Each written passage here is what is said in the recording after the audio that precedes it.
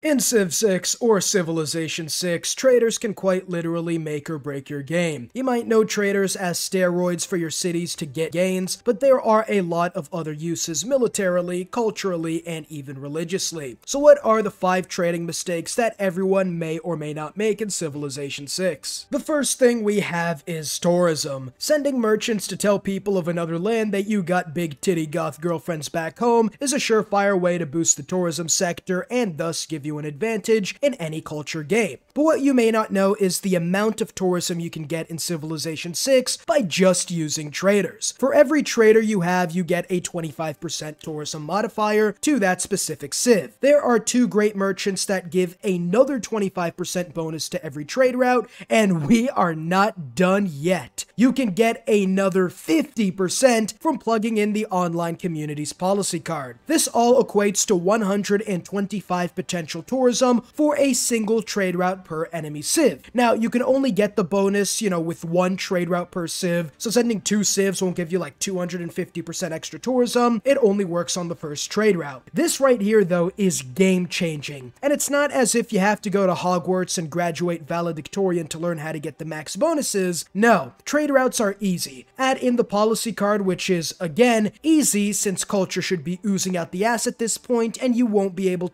have to go too far on the civic tree in order to get the policy card. And the 2 great people are merchants. They're less loved by the AI than Cinderella in her prime. You can scoop up these 2 easily and have huge bonuses, almost as big as your dick, after leaving a like and subscribing for not only the new genital DLC drop, but to also not miss out on future content. In any case, these bonuses aren't exact numbers, so how much tourism can you expect from using this strategy? Well, 125% is double and an extra quarter on top of it. And in most games, getting to, let's say, 500 tourism by the atomic era should be on the low end, but let's stick with it. That equals 625 extra tourism per turn for sending 1 trade route. Unless I've unknowingly been engaging in crackhead activities again, then this number should be right, and adding in open borders, which you should already have, will increase the number further. Traders are mostly underused from what I've seen in this game, and doubly so for culture victories. But traders are unironically one of the biggest factors in getting that culture win in record time before some guy gets a science win, especially on deity.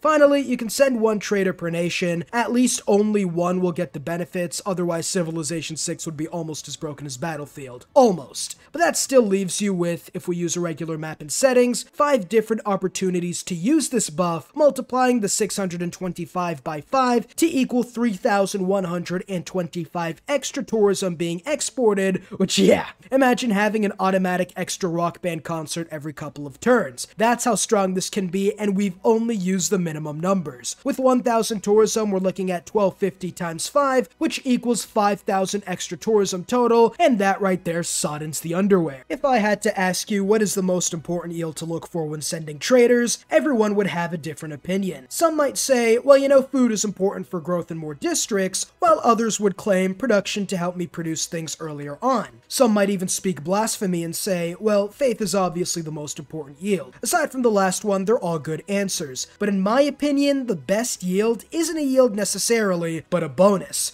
That's right, I tricked you with the trick question. Sending traders to city-states with a quest for trade routes gives you a free envoy. Now, why is this more important than the other options? Getting an early suzerain is much more beneficial depending on not only the suzerain ability, but also your early game goals. Need help with an invasion? Getting your own Belarus puppet led by your own little Lukashenko can help ease your invasion, while likewise preventing your enemy from staging operations from that city-state. City-states get more units than you would think early on, especially in the early game, and while they might have a strategy of sending units in waves to get slaughtered by the enemy World War I style, that's kind of good for you because the AI will have to divert resources and troops to take on that army. This is obviously much better earlier on without walls, and when less units from a limited amount of cities early are available to the AI, can turn a losing invasion to a fat W and free land. But wait, there's more. Depending on the suzerain bonus, it can be ideal to secure an early game city-state. Going up against Georgia, whose walls would make China blush, a cod will be of service. You want more great people? Bologna's always an easy choice. Hell, Geneva or Kumasai are always good options for the suzerain bonuses, and getting 1 or even 2 early city city-states can give you a big advantage in bonuses, while only sacrificing the minor yield traders get in the early game anyways. That's not even talking about getting a nice golden age, as getting the first suzerain of a specific city-state will give you 3 era score every time. Now late game this might be different, as there are more ways to get envoys, they're less scarce, and the yields are actually dummy thick now, especially as Portugal. But early game, it's a no-brainer. The final minor thing about this is the visibility. If you hate scouts as much as I do, then you won't have a dedicated courier roaming the Mojave wasteland, and getting city-states with even Amani early on can give you some extra visibility to plan for future settles in Civilization VI.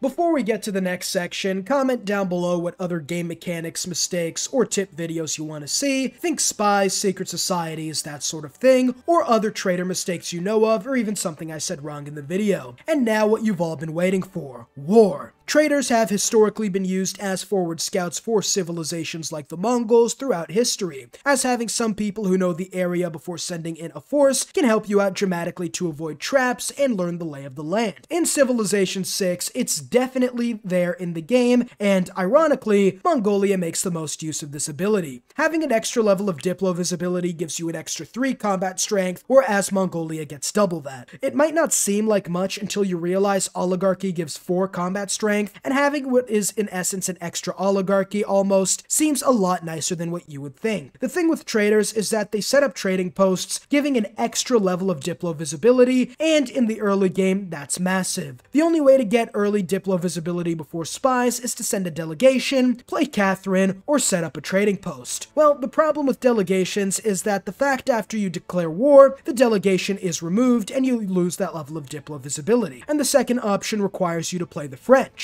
Yuck. That leaves only the last option. Trading posts early on give you an extra advantage if you can declare war before the AI sets up their own trading post in your territory. Now be careful, as taking the city with the trading post removes the bonus. So the best way is to send the trader to the capital, because after that falls, you've pretty much won the war. This works doubly well for France and Mongolia, because Catherine starts with an extra level of Diplo visibility, and Mongolia gets 2 levels for trading posts, giving you up to 6 extra combat strength when attacking a civ where your little birdie set up shop. So at worst, you get an almost extra oligarchy. At best, your warriors are now armed with wood as hard and large as the average TheCivLifeR subscribers. 6 combat strength is essentially 2-shotting other warriors or even spearmen of the same combat strength, and with the extra combat strength, your units will survive longer than the enemies, and with that you get more promotions, namely Battle Cry, and another 7 combat strength when fighting units indirectly from having more Diplo visibility. It's a stretch, I know, it's definitely something Alex Jones would talk about, but it's true. And with up to 13 extra combat strength, or even 10 in most cases, you've pretty much leveled up and have the equivalent of 1 era as an advantage. Finally, traders create roads. Roads give movement speed, meaning with a smart trader before a war, you can have your own little blitzkrieg in the ancient or classical era. The next mistake is one I didn't necessarily know before, but it makes sense in context. If you have a coastal city in Civilization VI,